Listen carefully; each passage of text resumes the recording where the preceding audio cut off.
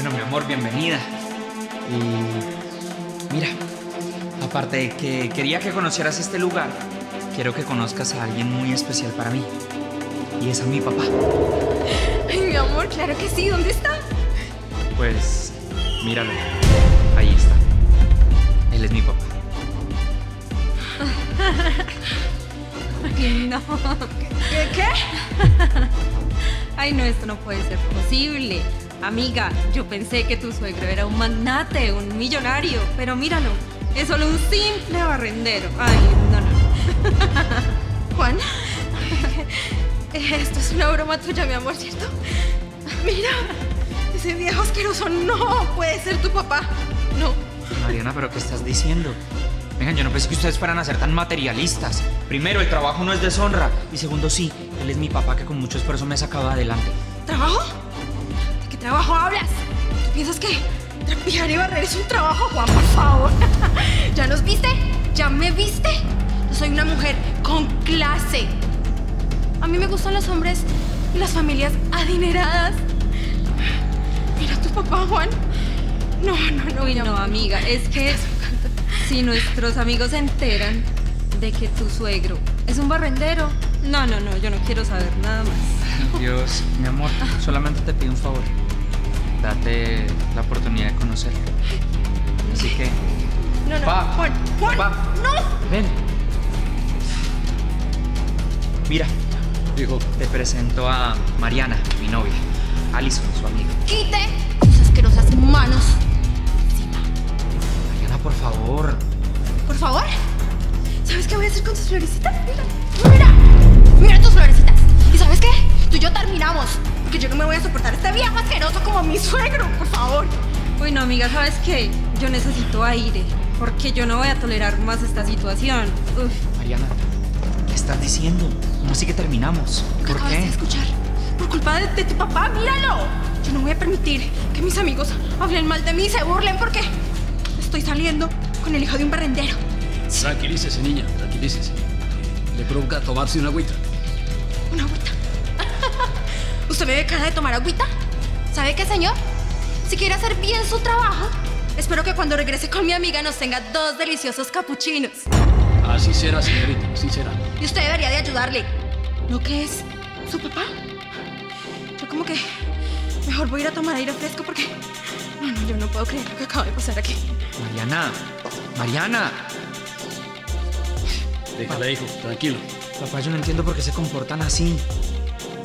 Tranquilízate, hijo. Voy a servirle los cafés. Gracias, papá.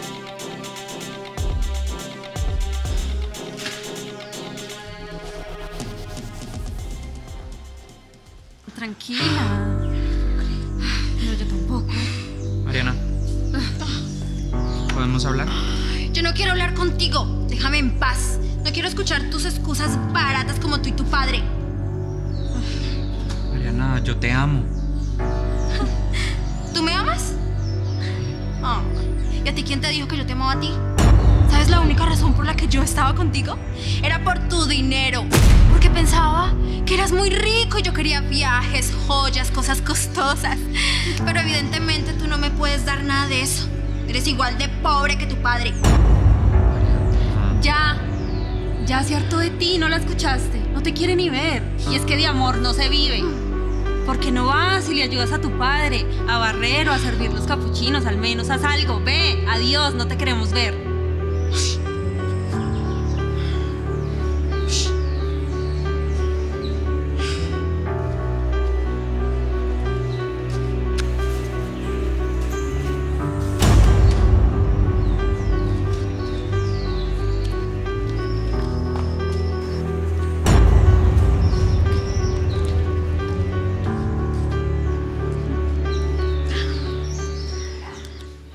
Papá, yo no entiendo por qué Mariana se está comportando así.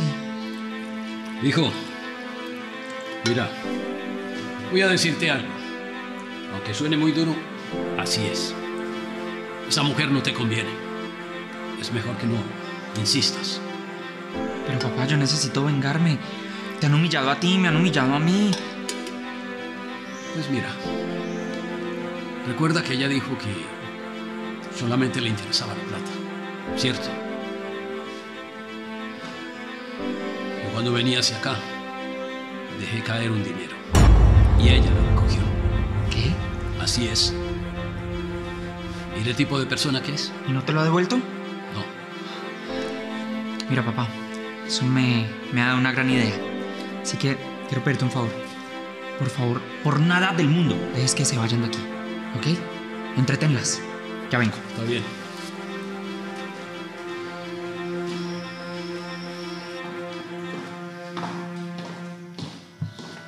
Señoritas, ya le tengo servido el café. No, ya nos vamos. Señoritas, insisto, por favor. Ya voy a terminar. Siéntese, por favor.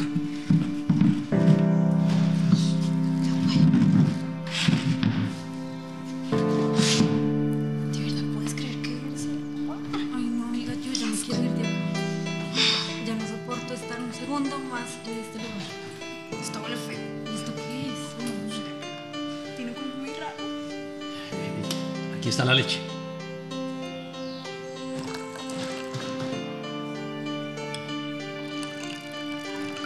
Pero esto está frío.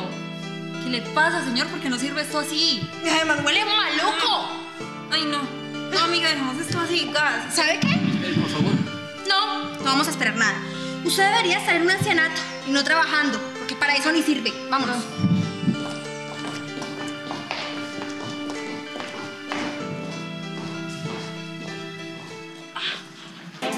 Pero está hermosa.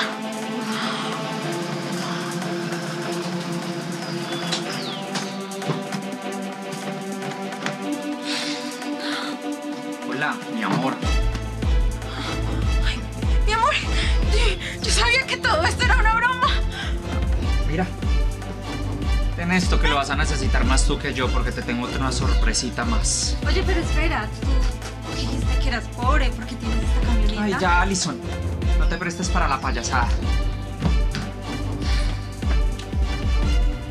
Sorpresa, mi amor. Sorpresa, señoritas. Ustedes dos quedan arrestadas por hurto. Tienen derecho a guardar silencio. Tienen derecho a un abogado. Todo lo que digan o hagan será utilizado en su contra. Así que hágale. No, pero ¿de qué está hablando? ¿Qué le pasa? Mira, primero, nos humillaste a mi papá y a mí por ser pobres, creyéndolo tú. Segundo, te robaste el dinero de mis papás, que lo dejó caer a posta. Es más, nos dimos cuenta por las cámaras de seguridad del restaurante. Y tercero, yo no quiero estar con una mujer interesada. Y tú, Alison, qué bonito que te prestaste para eso. No, mi amor, todo esto es un error. Tú sabes que yo te amo y que es mentira lo que me estás diciendo. Del amor no se vive, como me lo dijiste tú. Lo siento. Bueno, ya, hágale. No puede hacer esto. Una vez. Vamos. No, mi amor, no me hagas eso. Ya, Por favor, ya. No.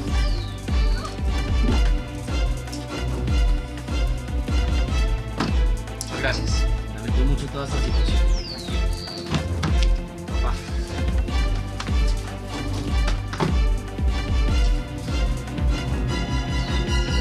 Tranquilo, hijo. Tus sentimientos valen más que todo el dinero del mundo. Ya encontrarás una buena mujer. Gracias. Gracias por lo que me has enseñado. ¿Qué? ¿Un café?